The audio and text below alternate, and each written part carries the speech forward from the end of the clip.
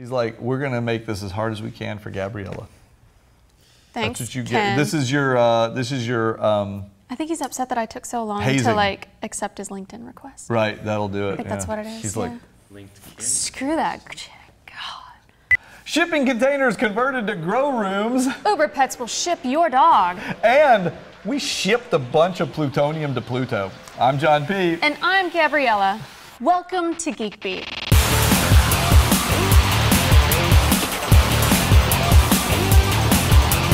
This episode of Geek Beat is brought to you by Cashfly. Hey gang, I've got a big surprise for you today. This is Gabriella. She was hanging out at the Geek House and we talked her into co-hosting an episode. If you don't know Gabriella, she is the CEO of Tech Wildcatters right here in Dallas. And she's done everything from being a venture capitalist to you co-founded a software company. That's right. To private wealth management for high net worth individuals. Yeah, not as much fun. That sounds fancy.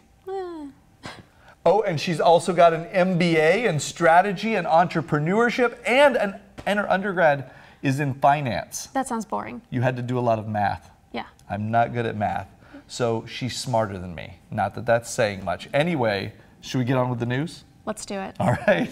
First up, we've been hearing a lot about the New Horizons probe plummeting past dwarf planet Pluto lately at 30,000 miles per hour.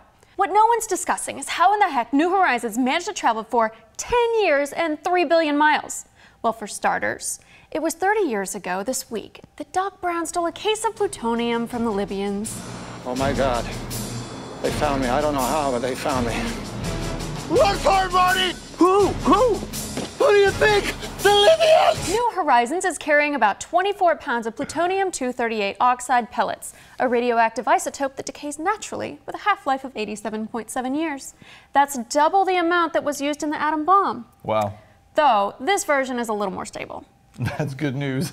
Anyways, as plutonium decays, it releases large amounts of heat energy, and the batch inside New Horizons is surrounded by thermocouples that convert that heat to electricity.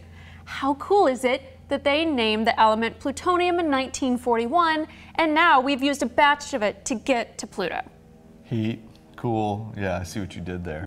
If you love Uber, but you also love your pet, you no longer have to choose between the two. The popular shuttle service that connects riders and drivers has optioned up their app with the ability to specify that you'll be bringing your four-legged friend along.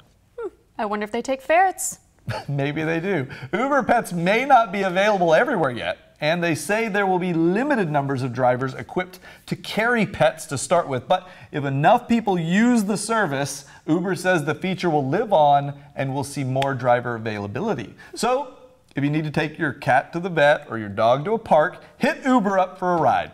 If your business lives online, you know the importance of speed. Fast web pages, video downloads, podcast deliveries, mobile app downloads, game distributions, basically, speed counts. I want to go fast. Yes, Ricky, we all do. And that's where Cashfly comes in. Their global content distribution network will supercharge your online world. And now, for a limited time, they're offering pay-as-you-go pricing combined with 2 terabytes of free data. That's a lot. But only if you use coupon code GeekBeat. Boston-based agriculture startup Freight Farms is converting shipping containers into hydroponic farms. The project is called the Leafy Green Machine and features all the necessary environmental controls for indoor growing while using 90% less water than traditional farming methods. Indoor growing, huh? I know what you're thinking. Just how much pot can you grow in a shipping container now that states all over the place are legalizing the stinky weed?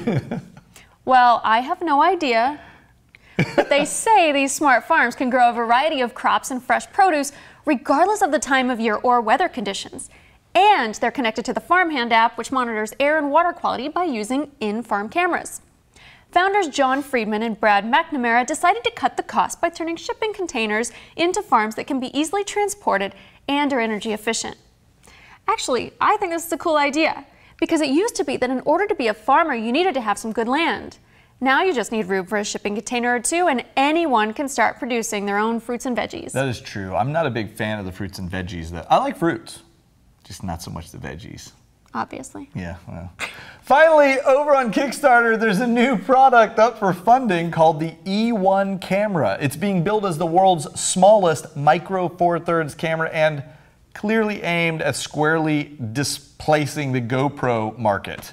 The relatively huge sensor in the E1 combined with the high quality interchangeable lenses will give it a major leg up when it comes to image quality, and the sample of images they're showing from the camera is very impressive.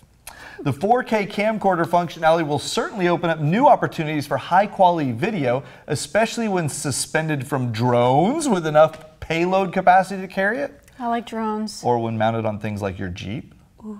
You'll be able to control the camera from a smartphone, and units are currently available by pledging $600 without a lens.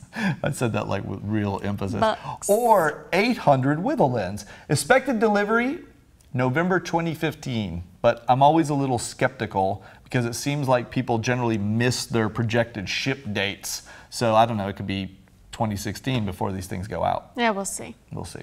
That's it for this episode of Geek Beat. How'd you feel about that, Gabriella? Well, you know, since people normally look at me kind of funny when I talk about planets and tech, it's fun channeling my inner geek. Nice.